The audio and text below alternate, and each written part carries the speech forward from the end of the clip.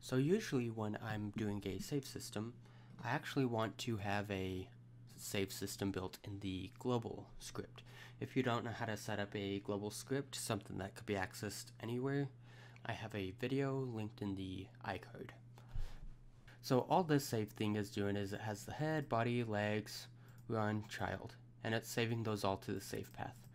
This save path is going to be the Godot default. If you do this save, it'll take you to the, or it'll save it automatically in a good place for you.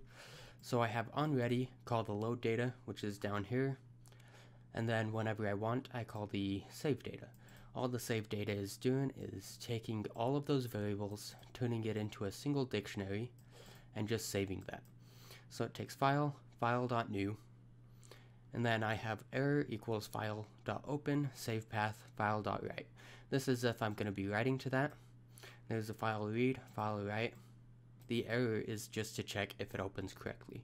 So if it opened correctly, file.storeVal will store var data. And that's just going to be this.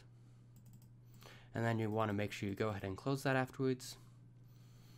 And that's basically all you need to do to save data. Loading data is also quite similar, especially when you're doing simple data such as this. File, file.new, if file exists, save path. So if it doesn't exist, you don't want to try loading it. So this is going to prevent it from erroring out. Then it opens at that save path in a file.read. If it's going to error, error won't equal okay, but if it doesn't error, meaning the file exists, it's able to pull all the data from it, then it just gets the var. You want to basically get the same way you store.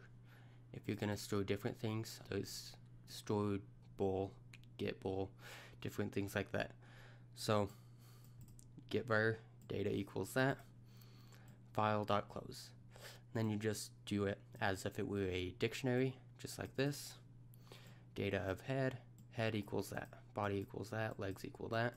Now in some cases you may have a data of location, like if you're saving the location the player is saved in and you want to put the player back there, you're going to get that location and then you're going to call down and tell the players to set his position there.